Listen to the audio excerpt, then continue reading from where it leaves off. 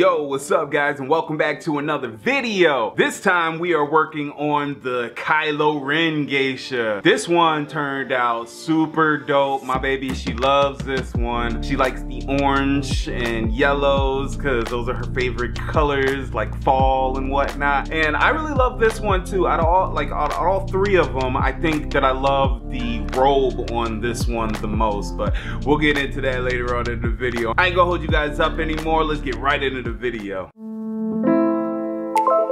Alright guys, so just like with all the other paintings, I start off with the under sketch first, and then I do the gold leaf before I even start going in on painting. And like I said in the last video, I think I want to start doing the gold leaf last, but I just get so scared that that gold leaf is going to get on another part that's already finished, and then I'm going to have to go back, color match, find the right color, paint over it, because that gold leaf is such a pain to get off, or like, you know, to like work around. So I figured to do it in the beginning, but I feel like you get such cleaner result when you do the gold leaf at the end. But we'll see.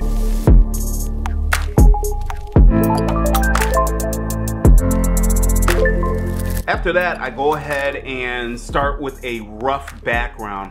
Wanted to get something down there to kind of give me somewhat of an idea of where I want the tones of the skin to be. So I started with a really dark orange background. After that, the first time in this series, I'm using the big brain moves and actually doing a undercoat before I start going in with like the first layers of everything that goes underneath. That makes sense to somebody.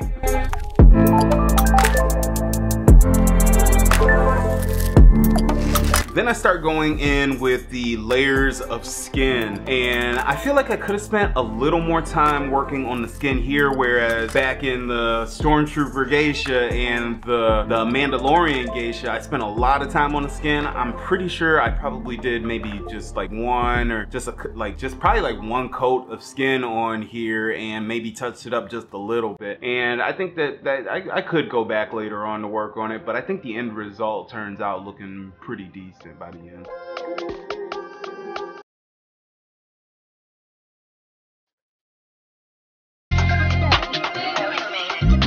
Then I go in with what was probably the funnest part of this painting, and that was working on the robe. Now, I didn't do an undercoat on the robe just because like I knew that I was just gonna do layers on layers on layers. And with a lot of work that I'm working on now, I knew that like I was more confident with the amount of paint that I was putting on the brush. I knew it was gonna be thick layers on layers on layers. And I let this painting sit for like 3 or 4 months before picking it back up here at the new house to work on it, because I was scared of working on the robe. And when I put that thing back on the table to work on it, I knew that it was like, you know, screw it, I'm going in, and it's gonna be carefree. Painting's supposed to be fun, so yeah, I didn't do an undercoat, and I just started going in with the paint.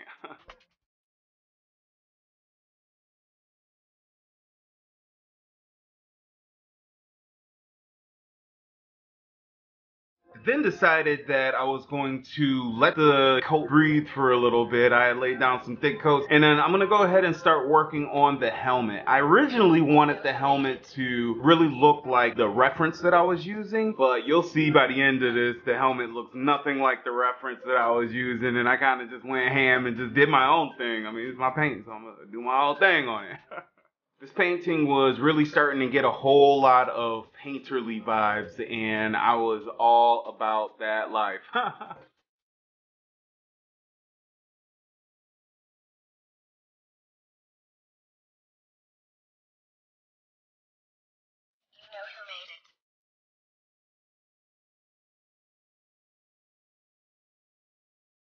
After that, I was ready to get right back into my favorite part again, getting back to the robe. I couldn't wait to get back to working on the robe. I wanted to go in with some darker parts of the robe, like where her hand is, and deeper yellows and more orange in those parts, and I kind of just wanted to get those darker parts in to kind of just boost that color, because you know the oils are very vibrant colors, and yeah, the second layer kind of helped me do that a lot more. Then I started going in with like the flowers and all of that part. The floral part is what really set this joint off for me, because these flowers aren't like perfect looking flowers by any means, but they do again have that painterly look. You can tell what they are, and I just really love this design because it looked nothing like the reference did. Not the same colors, not the same design. I kind of just like, you know, I'm letting my creative juices flow, and I was just vibing out during this whole part, and it was a lot of fun. It was a whole lot of fun. I don't know why I was so scared, because I was trying to stick to the reference, but we're gonna kind of get away from that in future videos to come, because it's about having fun.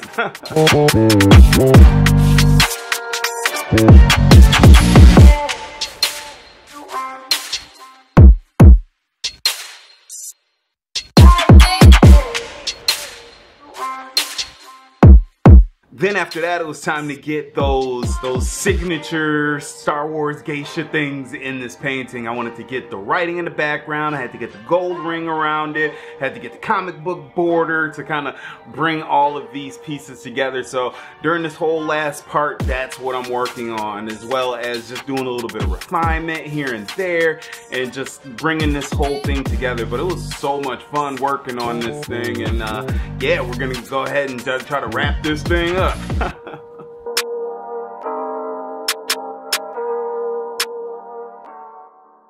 Alright guys, and with that, that's gonna be another video done. 2 videos in 1 week again. It wasn't 3, but damn, we getting videos on videos from me, and I think that's fun. I think that the next series that we're gonna do is Squid Games joints, and they're not done yet, but I think that those things are pretty cool. Maybe I'll do 2 videos next week or the following week. And then I've been working on some new stuff. You can kind of see it in the background over there, of just like some faces that aren't like based off of like any like real life references and whatnot. I've actually been working a little bit with AI to kind of give me ideas on what to do, and you know, kind of just running with those ideas and making them my own. But more of that to come in the very near future. Remember, DIY Fest is coming soon, so I'm definitely gonna start plugging that more and more videos to come next month, 24th through the 26th in Ferndale. So come and check me out there if you're in the Michigan area. Peace and all the love in the world to you, and thanks for coming out. I'll holla at y'all and catch me next time for some more sweet stuff. Is that how I say it?